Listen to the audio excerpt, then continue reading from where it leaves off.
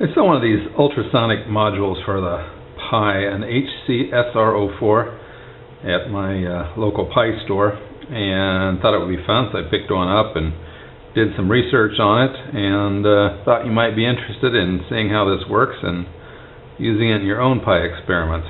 Let's take a look around. Yeah, the first thing on the tour to notice is it's got a transmitter, T, and a receiver.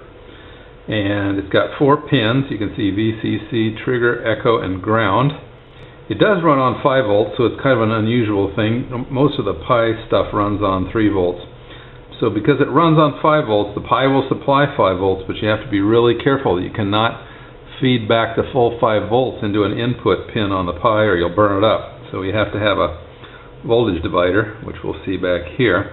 There are the 4 pins. You can see the ground, which is the black wire. Over here, black wire, that's the first one. The second one is the first part of the voltage divider, and that should be the echo. Yes, echo. And then the next pin is the trigger, which sends out the sonic pulses. It's the thing that starts the sonic pulses running. And then the red wire is just our 5 volts from the Pi. So those are the 4 connections. Now let's look closely at this voltage divider.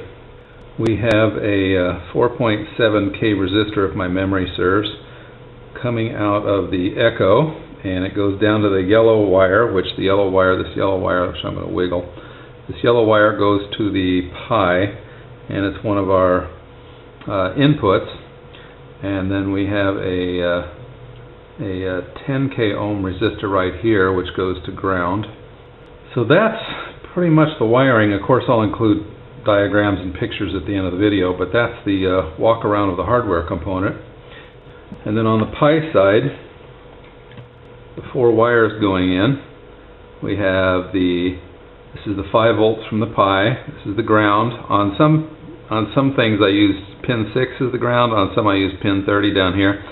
And on the other side we have the trigger, the blue wire, looks greenish, but it's blue wire for the trigger, and the yellow wire for the echo, as we saw earlier. So that's it for the hardware. Not too terrible, a little bit more complex than some things. Got to really be careful about this 5 volts and using the voltage divider, because if you bring back in this echo at 5 volts, it will damage your Pi. So you really got to be careful with that one. I'm just measuring this. You can see the last measurement, and run it again. It's taking 50 measurements and 329 centimeters, and it's just going to that wall over there. I measured it. It's pretty darn accurate. So let's try something up close. Reposition a little bit. Yes, that should be okay.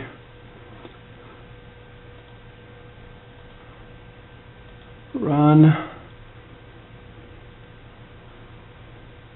And 7 centimeters. It should be closer to 10. 9 or 10. Run module. And so yeah, this is producing much more accurate results. The sensor is only accurate, this sensor right here, sensor module, is only accurate. I've seen different things. One said 1 centimeter and the other said 0.3. Well, having an accuracy up here of, like 9.1289765, whatever, is ridiculous. So I just used the integer of the average, and yeah, it works very well. Let's take a look at the code behind this. There's just a few changes from last time. This is the software behind our higher accuracy readings. And let me say, I really like my Pi, but one of the things it's not is the Pi is not a real-time computer. It is a general computer, and it does pretty good with real-time stuff, but there's some ways that we can make it work even better with real-time. And that's what I've done here. I've increased the accuracy of the readings significantly, very significantly. And let's go through how I did that. Okay, so up here, just the usual comments. I'm not going to repeat the same old stuff. I'll This part of the program has been pretty standard, and I'll post some links to earlier videos so you don't have to go through that all over again. Import GPIO library, okay, standard stuff. Import the time library, again, standard stuff. GPIO board numbering scheme, I prefer that. Some people like the other, but okay, fine. My triggering is on pin 11, my echo is on 13. So this is where I'm going to trigger the device, and this is where I'm going to listen for the ping to come back. I'm going to take 50 samples, so I get a higher accuracy reading, and I'm going to discard a certain number. So this is my discard number, and I'm calculating that by the sample size times, in this case, 20%. You can make it more or less. And here's where I set up my output pin, the trigger, and here's where I set up the echo, the input. I'm going to sum the median times, and this is just a variable. Some more variables we need to do the math. Here's a change, here's the time list. So this is going to store my list of input values. So all the stuff that's coming back, all the numbers that are coming back from the module, I'm going to store in that. This loop from here to down here is where we do a lot of the readings. So this is the place where I track the number of samples. I'm going to run this loop 50 times in this case, but whatever your sample size is. Here's where I set up my module to get ready to ping. And down here, as before, this is where we're going to ping, and then we're going to wait for the ping to come back.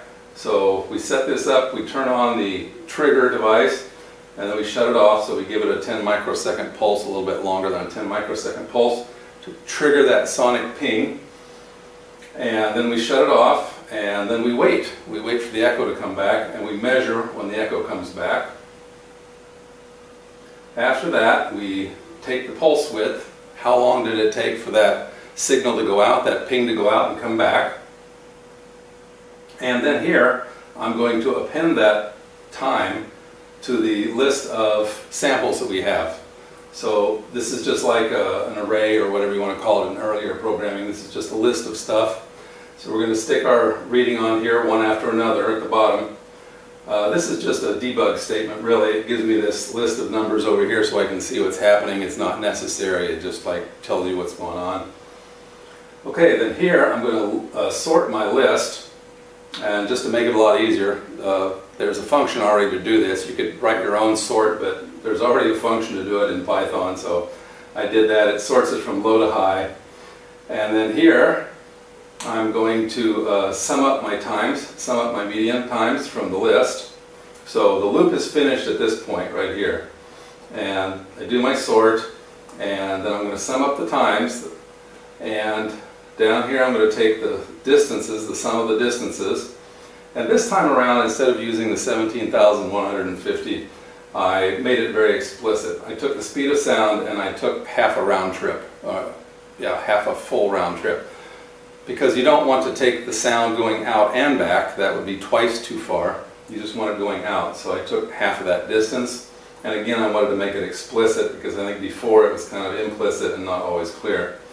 The average distance, I use the integer. Why did I take the integer? Because frankly the device, I've seen it in different places, but the device's accuracy is like 0.3 to 1 centimeters. So there's no point in having 2 or 3 decimal places when the device can't really return that. So I just did an integer of it. And then here I check to see if the number coming back is within range. So the device's range is 2 centimeters to 400 centimeters. If the total answer comes out as within that range, then I print it. Otherwise I give an error reading and I print the value anyway so that you can see, okay, how far off is it, what's going wrong here. And then I do the GPIO cleanup and I print done, and that's pretty much it. So by doing this, we can make the Pi give us back a lot more accurate readings than it would otherwise. But that's it for today. Hope you found it useful and interesting in your Pi experiments.